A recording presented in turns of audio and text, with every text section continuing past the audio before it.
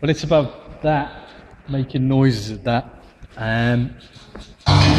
That's a sound system I have built, and at the moment it's playing sort of sounds from the Victorian era, or that have some resonance with the Victorian era.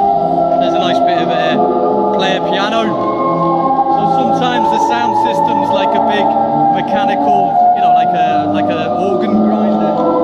Sometimes it's like a big ventriloquist puppet.